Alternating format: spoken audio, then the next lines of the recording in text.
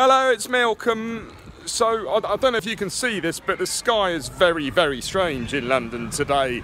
It's a kind of, yellow, pinky colour. I think it must be something to do with Storm Ophelia. It's not too windy yet, but that could be the calm before the storm. So we're doing a Storm Ophelia special at the cafe today. We're doing like a soup and some gluten-free rolls and like a clear soup as well.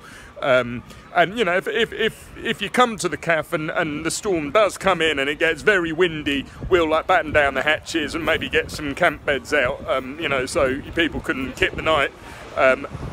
I might even do some extra food for anyone who gets locked out of their home or can't make it home, or so. I don't know how bad the storm's going to be. Yeah.